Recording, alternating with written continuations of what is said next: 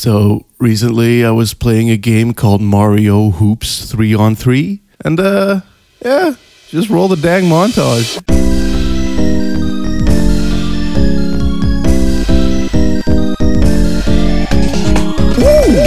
I did not know Mario was allowed to be that cool. Game has Final Fantasy characters in it too for no reason other than shut up, it's fun, and while it's not exactly a gameplay masterpiece, it did make me realize that the DS is really the coolest Nintendo will ever be. Edgy, dingy horror games, deep, heady mystery adventures, the best Mario Kart, Final Fantasy RTS, gambling the night away with Luigi, a touchscreen before it would become the norm, Pictochat, tons of stylish JRPGs, 3D Brainhead Man, the Sonic Rush games, and the Sonic RPG by BioWare that sounds incredible.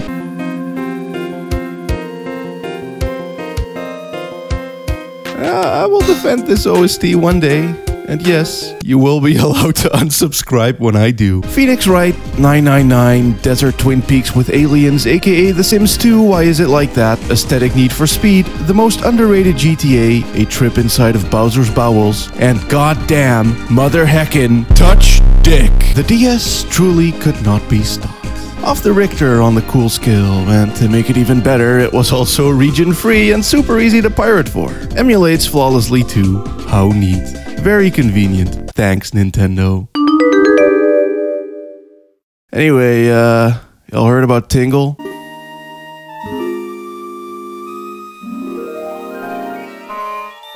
Nintendo hid this from us. Just like Fatal Frame 4 and Disaster Day of Crisis, ripened Tingle Balloon Strip of Love sits among the gallons of games Reggie doesn't want Americans to know about. But I got you guys though, trust me. I guess when you're a kiddie company, this game do be a little bit too edgy.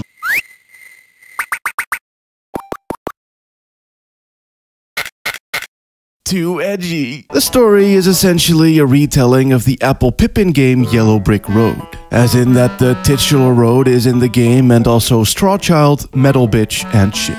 Only instead of a FMV nightmare, it's pretty much just cute adventures and situations the game, mainly due to your freak buddies who are all adorable. From the antsy but still tough for his size Kakashi, who through various hijinks becomes more and more confident as you save him from peril, or the robot lady who wants nothing to do with you cause robot, but because of her constant tech issues, friendship does begin to occur. To, of course, the lion who ain't all like, but is instead a big, tough, strong, huge coward, and actually fears Tingle. And together, they must travel the lands along the road to reach the city to find love, stopping at all manner of cozy towns and places along the way. It has a strong Final Fantasy IX or Paper Mario energy, where it's like, yeah, sure, it's not the greatest story ever told, but the world and characters are both so charming and interesting that it makes the journey the destination in and of itself. Friends along the way type shit, with everything looking small, adorable, artistic and cute, with cozy farms and the dusky tractor ride that follows it, and a spooky forest, a wholesome train station, and an overgrown tree town. That very same picturesque energy I mentioned when Tulip is in here in full force. Mainly because, just like Tulip, this game is also a love-alike. Yo! Hit him with the chart! Love to lick these nuts. So, Love to Lick is the studio behind Moon and LOL, who then post-Dreamcast broke up into many smaller ventures. Punchline, who did Rule of Rose and Tulip, Onion Games, who are the most current incarnation, Akira Ueda and his crew, who at Grasshopper went on to do the equally legendary DS game Contact, which, yes, I will most definitely talk about someday, and also Vanpool, who first did Moon 2, aka Indonesia, and then later made Tingle Game. All different devs with different games, but a very strong style and ethos that has been there since day one. Stories about making the world better just through being nice, but also that you're an outcast from society because society has issues.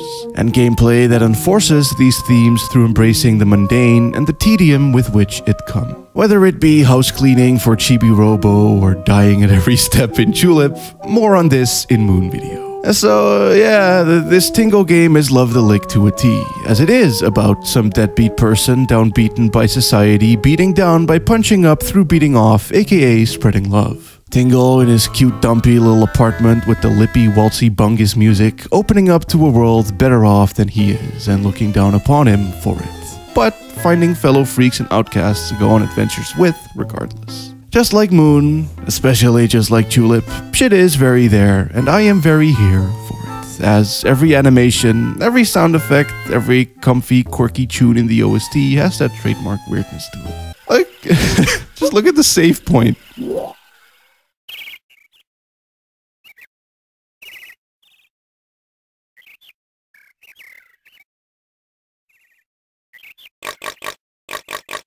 Though, luckily, unlike many love-the-likes, it's not a game with obtuse timers or annoying progress requirements or long waiting times or sudden death, as it is instead a pretty typical point-and-click adventure game wholly played with the touchscreen. Not a very difficult one either, but still inventive nonetheless. For instance, it has some pretty basic inventory puzzles, but rather than just making you combine garbage, it'll make you collect certain types of flowers with various leaf amounts amounting to a certain number of leaves, thus making the item the puzzle in and of itself. Or how the screwdriver results in a little mini game where you need to speed nut some bolts and tight screw some holes, and a lot of other times there'll just be some neat interactables. Switching the big red switch behind the switching statues, you can shower, become Scarecrow, hit the sign with a slingshot, kick the fruit from the tree, and so on. Stuff like this makes the puzzles overall feel environmental.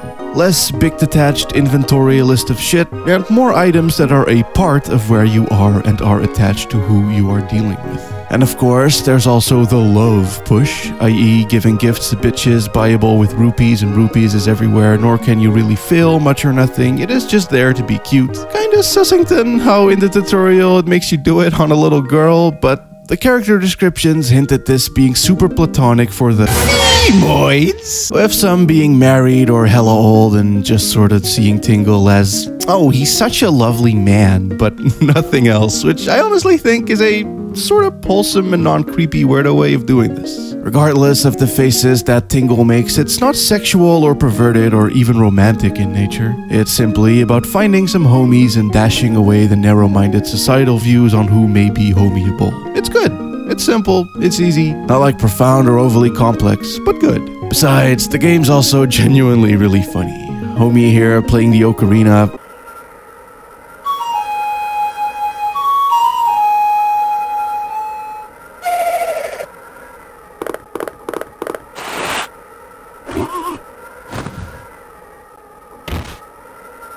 All of the well-timed visual gags and general ridiculous moments, it's got great comedic timing grouping all over the animations that pair with the puzzles, not to mention the writing having oodles of charm. All of which is thankfully very perceivable due to the excellent fan translation. Hell, because of it was also region-free and super easy to pirate for. Emulates flawlessly too. We got buckets of fan translations for this very video, which should make this easier for me to do too. I did have this one awkward moment though where the quizzing guide answer Japanese, so I thought answer Japanese, but actually answer English because the folks who made the translation are good people. Unlike me, dumb people. Don't be dumb people. Stupido. Basura brain. Idiota.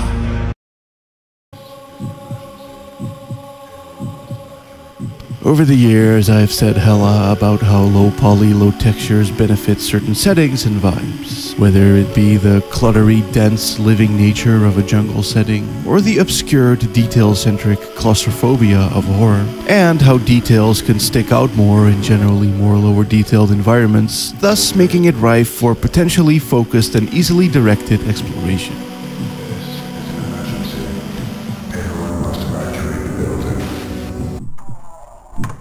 Indies have clearly caught on to this too in recent years, but very early examples of this post-PS1 being done are on the DS, as that had a very similar texture warping. Dementium being one of the better known examples, starting off as a Silent Hill pitch, but rejected back into basic bitch. It is a rather steam horror gamey ass game.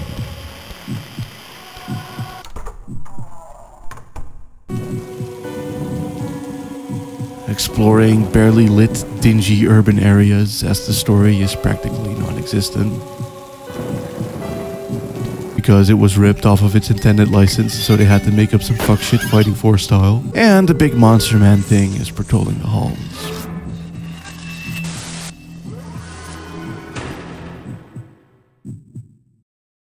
I'm reminded of titles like Nightmare House or any number of shitstorm bangers.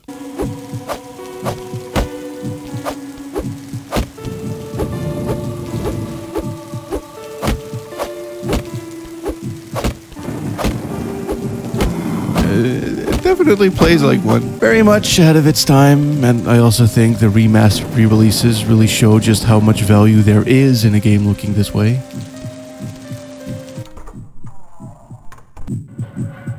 Want me? Come on over and get me free cats, right? A little closer. Wait, you're not one of them? Oh man, we're gonna go.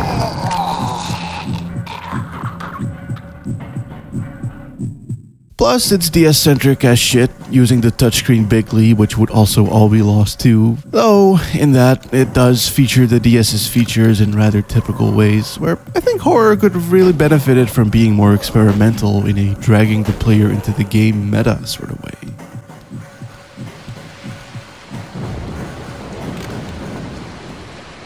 I mean, Nanashi no Game is exactly that, for instance. Being a horror game on the DS about being a horror game on the DS through its focus on a game in the DS within the horror game on the DS. The Nameless Game is the game within Nanashi no Game, Japanese for Nameless Game. It's a little NES-style RPG that, while normal on the surface, has the ability to trap the player inside of the game, inside of the game. Inside of the game, inside of IRL though, you maneuver 3D environments in first person in order to figure out who, what, why this game in-game while dodging many ghosts. There's no combat, there is puzzles, but mostly there is walking very slowly and triggering events that make one switch game and flip DS to play the NES game in DS in-game again. I talked about the first game, so I'm not gonna talk about it here, but I am gonna talk about the second game as if it is the first game, as it basically is. Same gameplay, similar scenario, nearly identical story, reused assets and regurgitated sound effects, but really, really horrible character portraits that make this one look downright cheap in comparison. Though still fine. I'd say the first game is better just cause the sequel is more of the same but not per se a gooder game, both in-game and in-game, but still the same.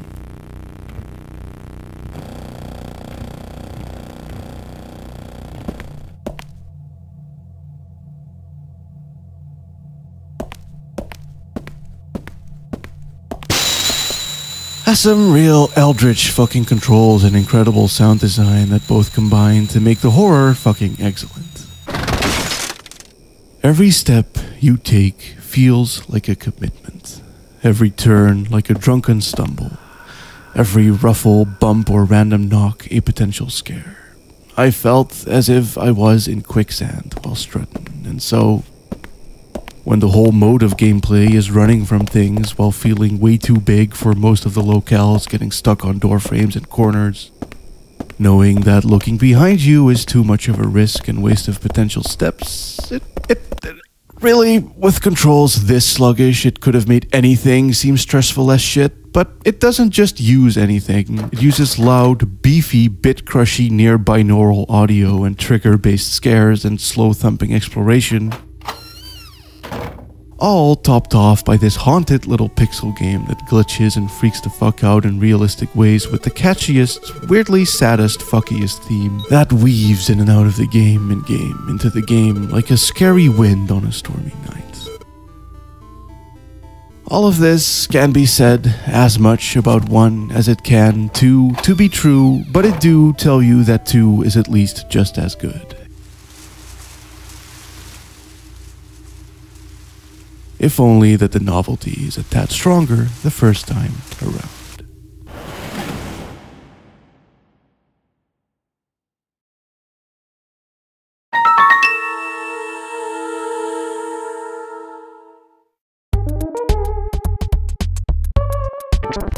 Of course, the true horror of the Nintendo DS is the fact that someone made a game with Bobo in it and then kept it to themselves. I guess there's also some JoJo's and Dragon Balls and One Pieces, but I don't fucking watch anime. Who do you think I am? A weeb? I just like Japanese games and architecture and some music. Maybe some anime. But you won't ever hear me admit to that. This game though, defo does admit to it, as it boasts the most of Shonen Jumps jumping around on screen at once. Shonen Jump being like, you fucking know. But it's that thing where all the anime comes out of, with the colorful cast of characters fighting all the time as motherfuckers stand along the sidelines explaining what's going on, which is pretty much what this game is too. You fight all the time on one screen, as manga panels of folks yelling about it are on the other. Oh shit. He's doing the Sonic run. Forest Fighters Go Though Jump Ultimate Stars is sorta like Smash. Bigger vertical platforming stages, pretty distinct set of moves, linked to buttons, linked to movements, weak attacks, strong attacks, the usual more beat 'em uppy shit, fun floaty jumping, and edges you can knock motherfuckers off of and into. However, unlike Smash, you do have regular ass health, and there is also a special bar for specials. Simple at its core, but not dummy baby shit, basically. And what really gives it its initial oomph is the animations. You see, these ain't your typical snappy type of attacks, these are bigly animated as these manga-mei motherfuckers would be, and so a long-ass attack animation also has a long-ass window in which you can get your ass beat, and with 41 characters in its roster, all with their own unique attacks and therefore animations, there's certainly a lot to dig into here. I don't know if it's balanced exactly, it's definitely more of a bonker balls fighting party game than something I'd imagine seeing at EVO, but it's still very fun. Thing is that it has many cool intricacies that play with how it plays. For example, to block you need to hold down, but you can't do that while going up, i.e. being in the air, which in this very jumpy game with platformer-like stages instantly adds a bit of depth to how one treats their whereabouts in regards to whereabouts your enemy would be. All characters also have attributes like smarts or strengths that have this under the hood rock paper scissory thing, and the manga panel shit isn't just for show either. It is your manga deck. In a sorta RPG-like fashion, you earn panels like cards that can be assembled, upgraded, collected, and whatever the fuck over the course of the entire game that are tappable during battle, letting one activate anything from a dynamic character switch to a special summon AoE type beat. There is a lot that goes into this, with things like the sequence in which you place them making differences hellally, to the point where I don't even want to explain it, because ain't a goddamn tutorial. There's a fucking fan translation for those and you can use it, but it is neat. Something about having to tap the touchscreen during this otherwise very non-DS gimmicky heavy game does feel a bit unwieldy, but for A, I can't fault it for trying something different, and for B, it also ties into the game playing with how it plays, as even a switch can be attack and you can combo the switches into combo switch attack, comboing those with combos. It's good. Game does feel a tad stiff overall, largely due to how the animations is handled, and I'm also not the keenest on how insane its stipulations for unlocking characters can be. I just wanted to play as Bobo. But hey, game is okay. And honestly, the whole progression system is pretty satisfying, with one upgrading moves, aka the manga panels, and getting new playable characters out of it and stages at the same time. They all got their own little skill trees, and you can get points to satisfyingly buy your way through the game in a manner that feels really complex, involved, and intricate.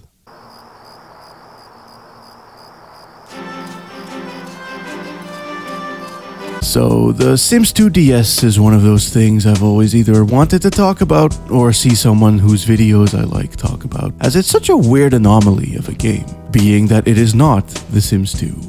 It is a story-driven title about you arriving in a small desert town that houses many eerie mysteries.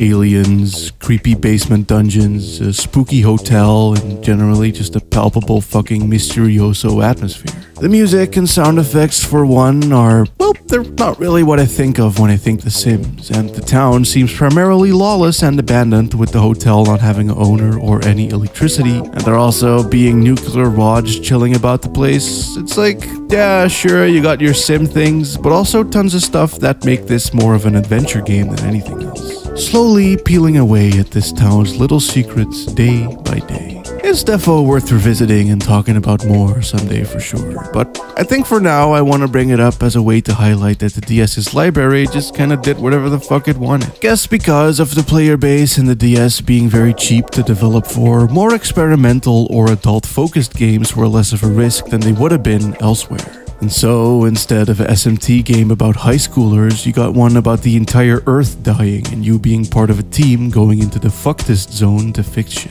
The tones are cold, dark, and the music is ever ominous and never as peppy or rocky as even the edgiest of SMTs tend to be.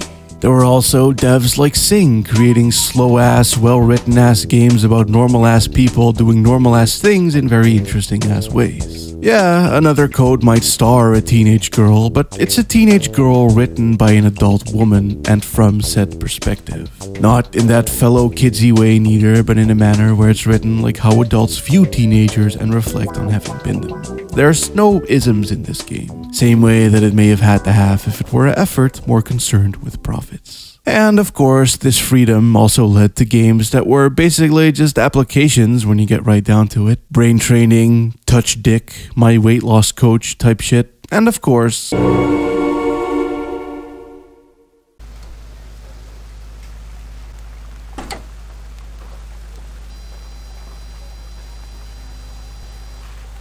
So,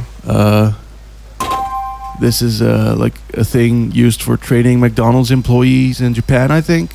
Nowadays, this would be apt, but in a weirdly ahead of a time type of move, they put this pitch on the DS, and it's weirdly zen-like.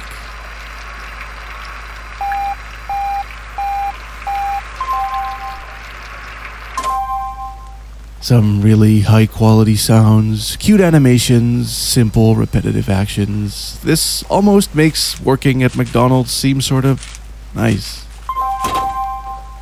And all they had to do to achieve that was remove the yelling customers and the smell and the feeling like a greasy piece of human garbage. So like Nick Robinson all day, and your dickhead manager who thinks he's hot shit, and the yelling customers. I've never worked at McDonald's, but I've heard the stories. This game is a lie. A filthy, gross, corporate, capitalist lie that's weirdly fun for what it is. Unlike the others though, it's certainly not something you could buy, and even if you could, I doubt many would. Cause, I mean, hey, if touching dick ain't your speed, then mayhaps I can interest you in some English of the Dead.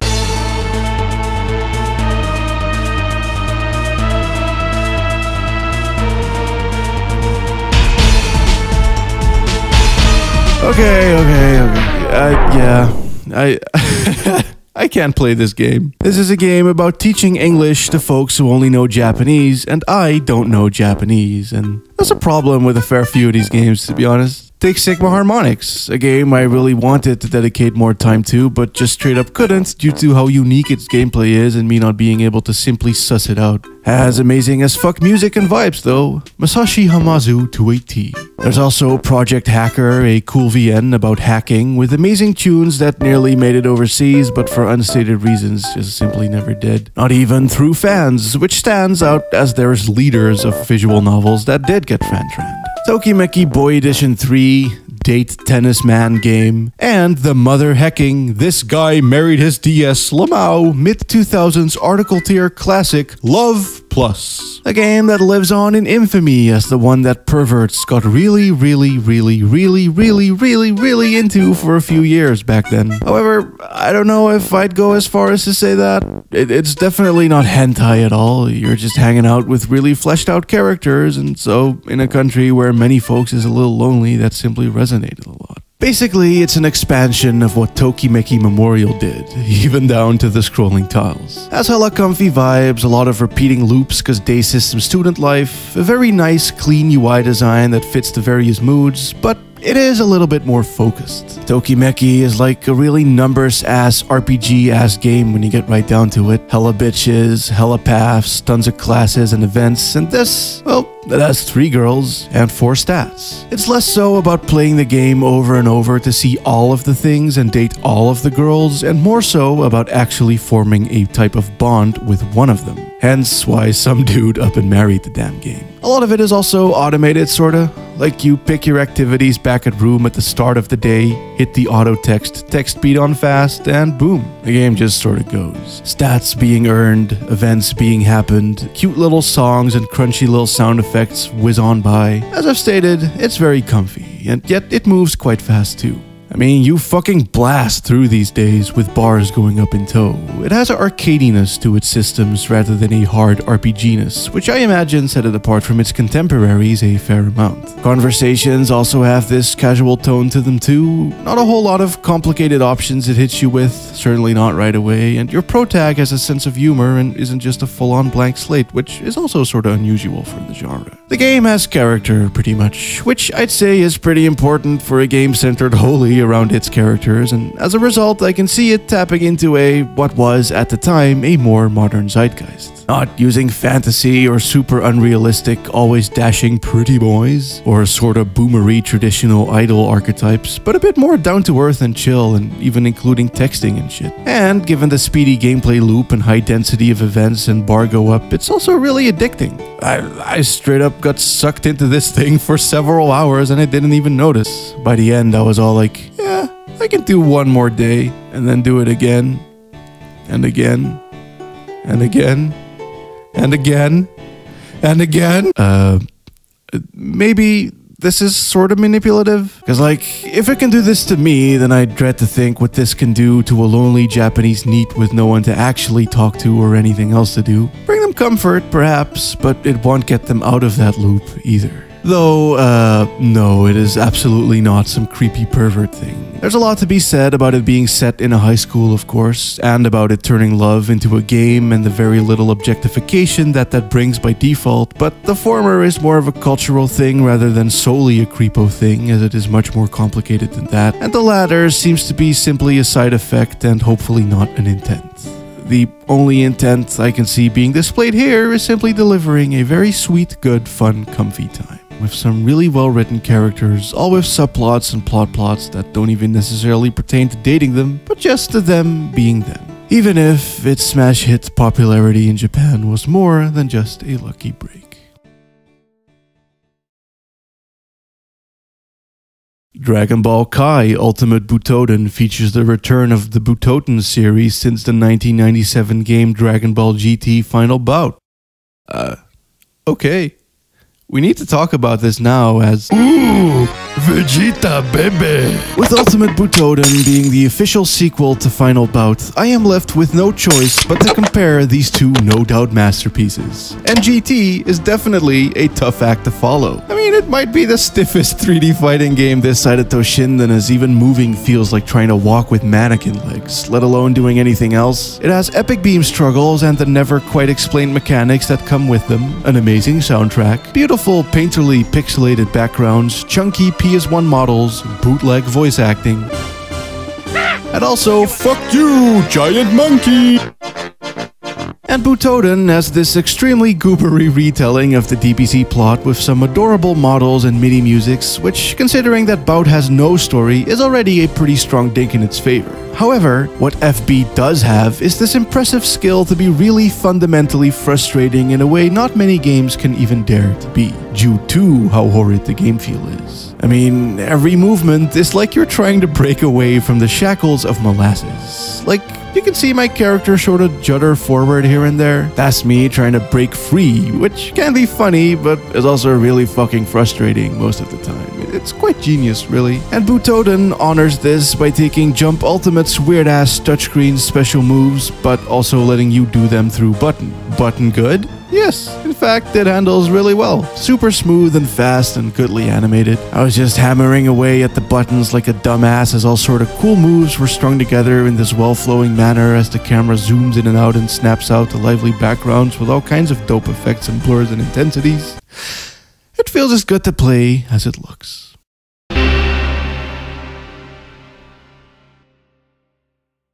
Would you drink the Piccolo Funny Milk? Now, the secret key to GT was of course the act of holding down R1 to dash and spamming kick until forever. Sure, you can try to do some cool shit like this Kamehameha I blasted off into fucking nowhere, but what I soon found out afterwards is that, Well, this is the goated strat right here. Even mashing doesn't really work given how obtuse and precise the inputs tend to be. Thing is that GT intuits nothing and beholds to no known traditions. Button mashing won't do shit for you, you either know or you don't. Luckily, Butoten seems like the exact polar opposite. For starters, it has a tutorial despite not even really needing one to begin with, as it's a super simple game. Her body has a regular attack button, a non-regular attack button, a key blast button, a parry button, and a grab button from which you chain shits together and do moves also easily triggered by just tapping the touchscreen, but it's legit really fun. Very fast, full of blasts as you whisk past and blast ass, ending it with a throw and grab. Unlike Final Bout, where mashing repetitive attacks feels like an exploit, it is, here, more or less, the whole ass mode of play resulting in a screen splashing with vibrancy and DBZ. And if that ain't a design evolution, then I don't know what is. And I'd say the same for the character roster. GT has Little Goku, and Son Goku, and Super Saiyan Goku, and Super Goku. You gotta have Super Goku. But Butoten has everything from Robot Freeze to fucking Dodoria and Zarbon. We'll give GT one thing legit though, and that's that everyone plays differently tedious in their own respective ways. For Goku walking menacingly as if an unfazed tank, small characters actually being small and really fucking hard to hit, Cell being as stiff as he looks, it's all there. Which ain't the case for Buton, as everyone pretty much handles in the exact same way. Cosmetically different, but the inputs and the general feeling of the animations that result from them is all largely consistent across the board. Though, props to the variety of playables in the story mode regardless. I mean, most DBZ story modes tend to default to whoever is the main guy at that time, so you end up playing as Gohan, Goku, Piccolo, and Vegeta for pretty much the entire fucking thing, despite these games often having many more characters. But this one is like, ah, fuck it, you get to be Zarbon, or Shiaotsu, or Yamcha. The Ginyu fight was also legit really neat, as the chain stuff plays into the fight rather than it simply being a cutscene in between, constantly switching between playing as Goku or Ginyu with you actually losing when you beat yourself up, as I did at first. Shit banged, and that's basically what I'm gonna say about the game as a whole. It's good, simple, fun, looks great, has hella modes that I can't read, and has this cool frog screen.